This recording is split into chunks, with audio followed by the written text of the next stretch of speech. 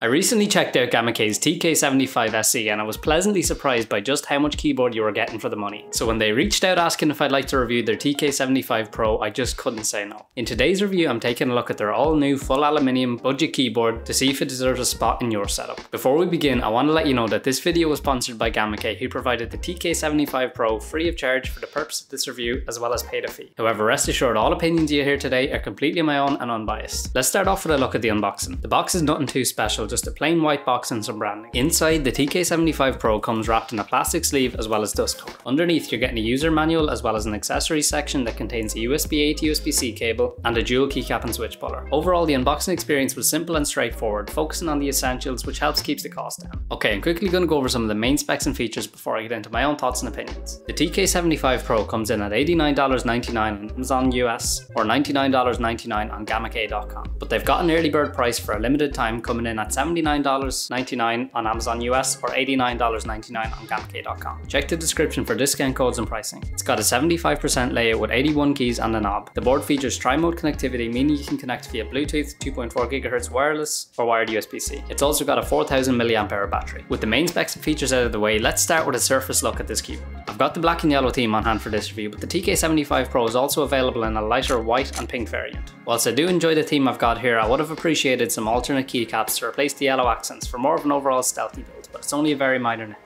The non-exploded 75% layout offers a nice compact footprint with the delete key in the F13 spot, and it is ANSI layout only. The board is fully constructed from a CNC'd aluminium, so it's really nice and hefty. The finish is prone to fingerprints, but again, not really a major deal for me. The board is rocking a gasket mount structure, and it's definitely evident in the amount of bounce you're getting. The underside is super lightly decorated with a big GK logo machined into the case, as well as just a rubber case foot in each corner. There's no adjustable feet, as is normal with aluminium keyboards, but the larger case feet give the board a generous type and angle that I found to be quite comfortable. The main edges are all kept clean, with the connectivity options situated under the ledge, so they're tucked away nicely. Right in the center, you're getting the USB-C port as well as the connection mode toggle, which lets you toggle between Bluetooth, wired, or 2.4 GHz. Farther off to the right, you're getting the 2.4 GHz wireless receiver sunk into the slot in the case. Back up on the surface, the TK75 Pro features a single function volume knob. It's made from an aluminium alloy metal with a brushed finish. The eagle-eyed viewers might just be a small bit triggered by the alignment, but again, not too serious. There's another GamaKay logo machined into this portion of the top case as well. Besides that, there's not much else noteworthy going on up here, so let's talk about the keycaps.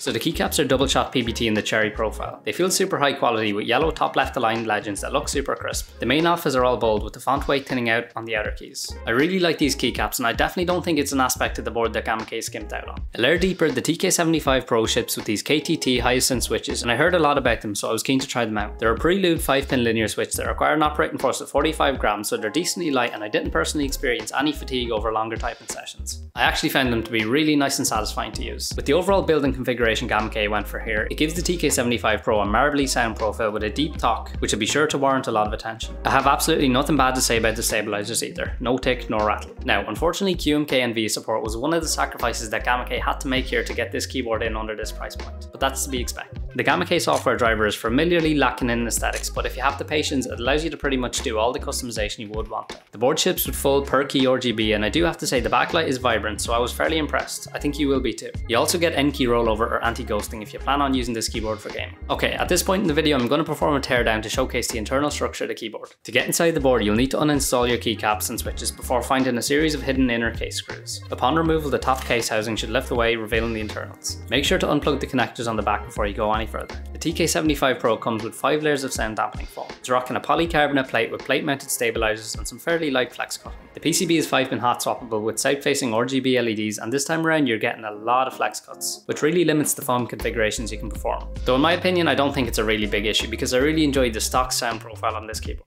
In the bottom case, you'll find the 4000 mAh battery as well as the gaskets I mentioned earlier. Okay, as always, it's time to play the sound test before I leave you with my closing remarks and recommendations.